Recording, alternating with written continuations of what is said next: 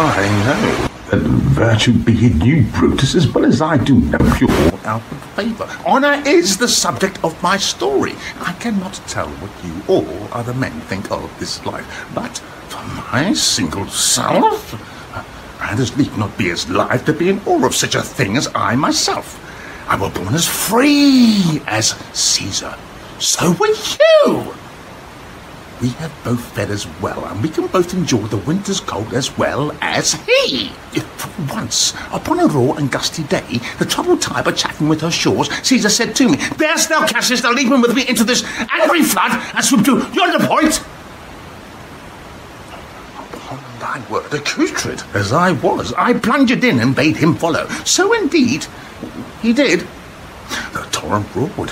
We did buff ye, but lusty sinews, throwing it aside and stemming with hearts of controversy. Ere we can arrive at the point proposed, Caesar cried, "Help me, Cassius, or I sink!" Aye, as Aeneas, our great ancestor, dissed from the flames of Troy upon his shoulder the old Anchises bear, and so from the waves of Tiber did I, the tired Caesar. And this man has now become a god.